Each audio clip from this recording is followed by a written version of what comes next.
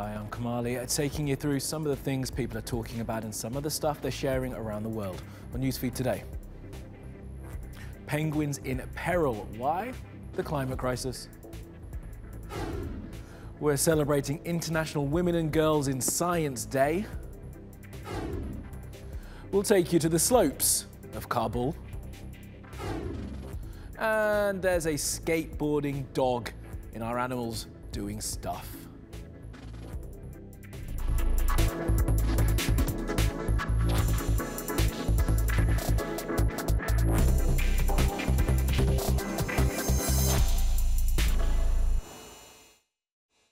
And at the top of our news feeds today, the climate crisis. Environmentalists say that 2020 is a crucial year for life on Earth. They're calling for significant change in the way that we all live, and chiefly that governments introduce laws to reduce the amount of carbon dioxide being pumped into the atmosphere. You see, it's that carbon caused by many human activities, including the burning of fossil fuels, that's causing the Earth to heat up to unsustainable levels.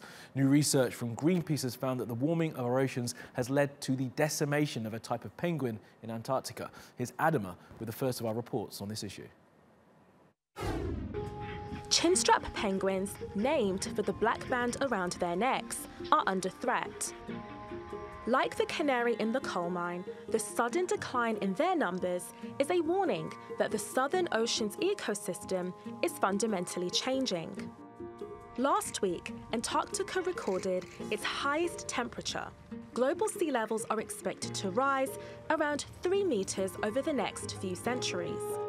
Why does it matter? It matters a lot because of sea level rise. There's two big glaciers. There's the Pine Island Glacier and the Thwaites Glacier. Once the melting from these glaciers, means we're in big trouble when it comes to sea level rise. Global heating is also causing ice sheets to disappear rapidly. Ice is vital for phytoplankton, which fatten up krill. Krill is the staple diet of the chinstrap, but these shrimp-like crustaceans are also on the decline, making it harder for the penguins to get enough to eat. Since they were first surveyed in the 1970s, the chinstrap population has declined by 77%. We knew chinstrap penguins were on the decline in the wider Antarctic Peninsula region for a number of years now, but really a lot of gaps in our data set means that we're not sure if this is a widespread phenomenon or not. As we've been going along with this expedition, it's becoming pretty clear that just about everywhere we look, chinstrap penguins especially are on the decline. And in a place like this, we can see gentoo penguins are sort of moving in to take their place in certain ways. With such dramatic changes in their habitat, species like the chinstrap and many others will likely die out. And another species facing extinction is the bumblebee. Now, numbers of these fuzzy little insects have plummeted in recent years. They're down 46% in North America, 17% in Europe. And what makes this so devastating for all of us is that bees are vital in the pollination of plants to provide the food that we eat. The climate crisis is, of course, to blame. Now, with bees, it's not just hotter temperatures and extreme heat waves, it's also the dramatic shifts in weather patterns. Well, one person who has been resiliently vocal in the past year or so is the Swedish teen activist Greta Thunberg. It's been announced that the BBC will be collaborating with her on a documentary series, all part of her quest to make sure the climate crisis remains upmost in people's consciousness. Now, one way to help save the planet is not to waste food, and one Berlin supermarket is being seen as a world leader in doing just that. The Surplus grocery store sells stuff which has expired or is near expiration date, is misshapen, or which is damaged, and all at a discount of 80%. The supermarket says it saved 2,000 tons from going to waste in 2019. The US and Europe are the biggest culprits when it comes to wasting food. The average person in Europe wastes 110 kilos of food each year. An Airbus unveiled a new aircraft design that it says will slash carbon emissions by some 20%. The European plane maker has been carrying out secret test flights since last year. The aircraft has less aerodynamic drag, making it more efficient to fly.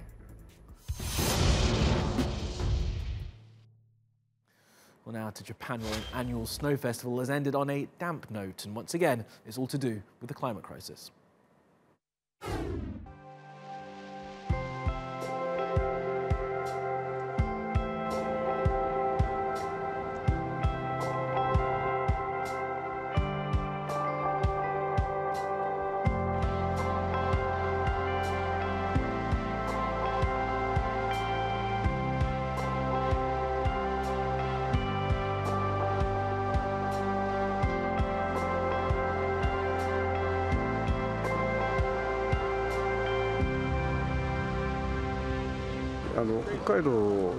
It's an event that symbolizes winter, and I wanted to see it at least once before I die. There was a strange lack of snow in my neighborhood, which concerned me. So I'm happy this festival actually took place.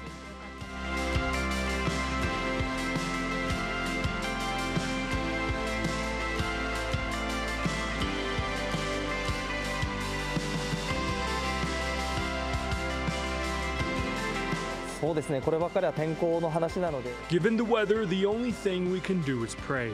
This is the 71st edition of this festival, a festival that we want to pass on to younger generations.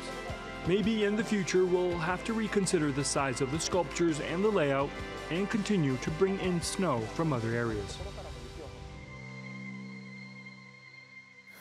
All right, it's now time to take a look at some of the other things that caught our eye on social media.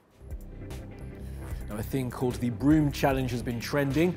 Idiots have been posting pictures like this, some with text that says NASA says the Earth's gravitational pull and location in the universe today means the world is in perfect balance, hence the broom standing up. Turns out some brooms can just be balanced on their bristles. That's it. Oh my gosh, look at that. You're gonna get shot. You come another foot close to me. You run into me, you'll get shot. So you're not blocking me, you're not holding me. This is my campus, brother. Now, this video of a deputy sheriff threatening to shoot a student while he was trying to drive off campus is being shared widely. It happened at a school in Florida. The student was apparently going to a dental appointment.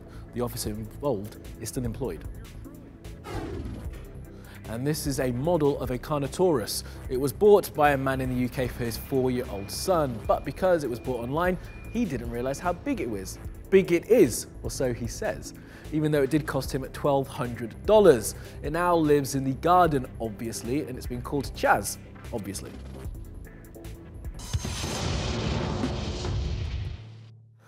Well, next, it's the United Nations International Day of Women and Girls in Science, a time to encourage more female participation in the field. Here's Taibe. The UN believes a women's place could definitely be in a science lab. Girls and boys perform equally well in science and mathematics. To rise to the challenges of the 21st century, we need to harness our full potential.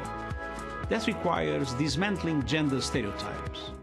But on International Day of Women and Girls in Science, the statistics paint a different picture. Less than 30% of the world's researchers are women according to UNESCO data. And only 30% of female students elect to study science, technology, engineering and mathematics. Female enrollment in information and communications technology is at 3%, 5% in natural science and mathematics, and 8% in engineering and construction. But there are role models like Tu Youyou, a pharmaceutical chemist whose visionary research on malaria helped save millions of lives. And Katherine Johnson, a mathematician whose calculations were critical to the success of the US crewed spaceflights. And perhaps the most famous, Marie Curie, a physicist and chemist whose radioactivity research laid the foundations of modern nuclear science, from X-rays to radiotherapy for treating cancer. But pioneering women scientists are only one part of it. Research from the journal Science shows that by the age of 6, gender stereotypes are so pervasive that girls already consider boys more suited to intelligent activities than they are. We need to break gender stereotypes that link science to masculinity and expose young generations to positive role models, women engineers, astronauts, and researchers. One thing is for sure, scientists will always be needed, and the hope is more and more of them in the future will be women. Okay, we'll keep on spinning around the world now for some other stories you need to know this Tuesday. Now, Britain has deported 17 Jamaican offenders. They've all been convicted of crimes and served sentences of a year or more in the United Kingdom. A court order has prevented the deportation of another 25 over worries they may not have had access to adequate legal advice. There's been some resistance to sending the offenders to Jamaica, as many had come to Britain as children. Britain's Tory government has made entering and staying in the UK increasingly difficult for non-citizens.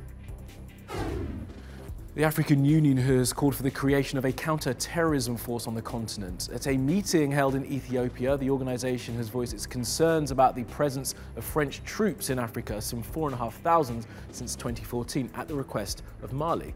The AU says that driving out terrorists in Africa must be spearheaded by African forces.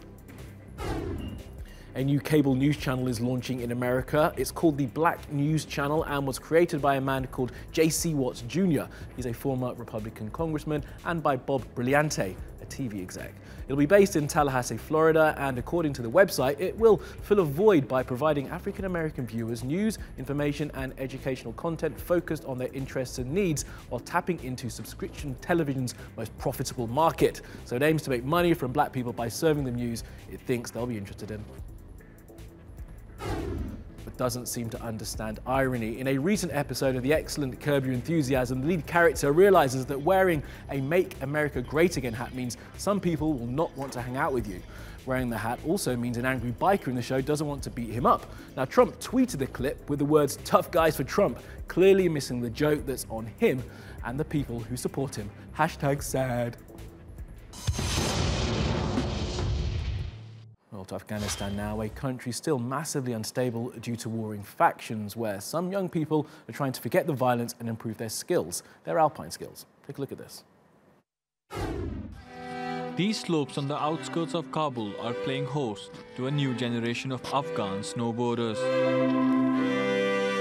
The war-torn country may seem an unlikely winter sports destination, but for these young people, the Kohe Koreg is a popular snowboarding spot.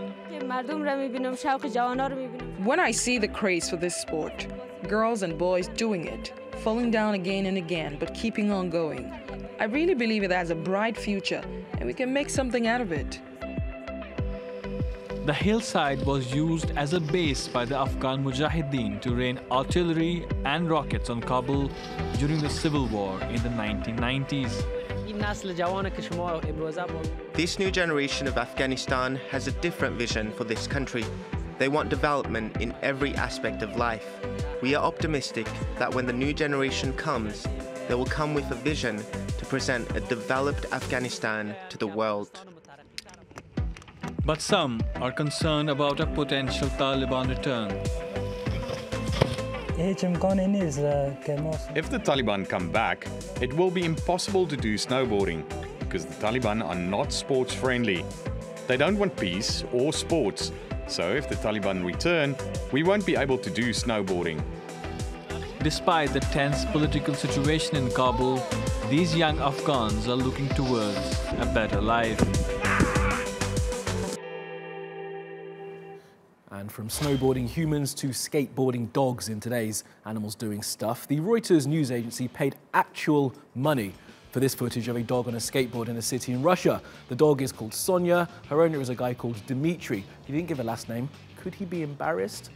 And that's it. The dog apparently loves doing this sort of thing, and the internet sure likes to look at it.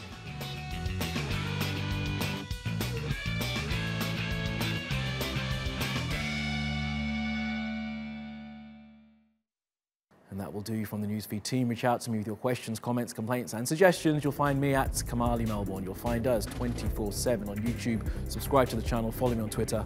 Follow, subscribe and add. And I will see you again tomorrow.